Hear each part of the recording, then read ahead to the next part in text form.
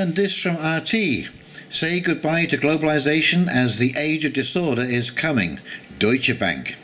Well, good evening, this is Hound Dog Steve wishing you a very pleasant evening, and I thought this was a kind of an interesting article.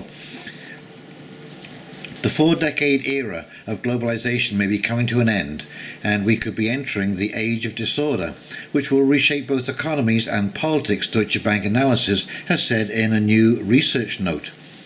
One of the key characteristics of the new era will be the reversal of unfettered globalization, a team of analysts led by strategist Jim Reed predicted.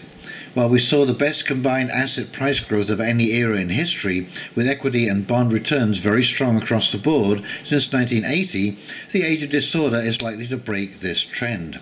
Deteriorating US-China relations is another theme out of 8 that will define the next distinct era of modern times, which is hastened but not caused by the outbreak.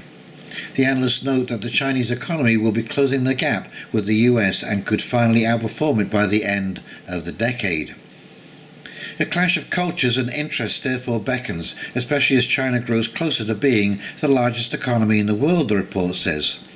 Fortunately, this economic standoff is unlikely to trigger a real military conflict between the two states, as usually happens when a rising power tries to challenge the ruling one. Economic war, with tariffs, sanctions and attacks in the technology sphere, will go on instead, the analysts believe. No matter who wins the 2020 presidential election in the US, the rift between the two superpowers will grow.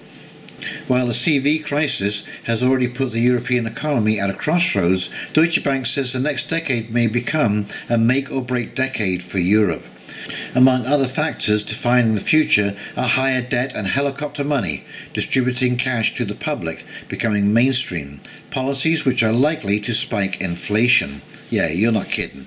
Inequality may get even worse in the post-CV world before a backlash and reversal takes place, the bank says.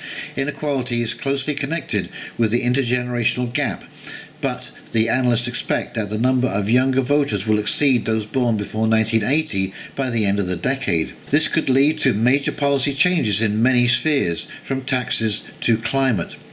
Such a shift in the balance of power could include a harsher inheritance tax regime, less income protection for pensioners, more property taxes, along with greater income and corporate taxes, and all-around more redistributive policies, the Deutsche Bank report said. Finally, the next 10 years will show whether the exponential rise of the value of tech companies was worth it.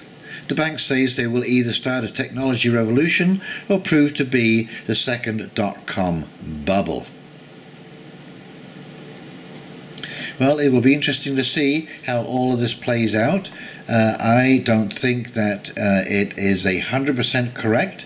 I think that we are going into a very, very difficult financial time because the amount of debt in the world is basically untamable, and every second it is growing. And I don't think we or the banks are ready for what is about to come, and this will definitely affect US-China relations because, you know, if you don't have enough money to buy manufactured goods, then it doesn't matter if you're the greatest manufacturer in the world.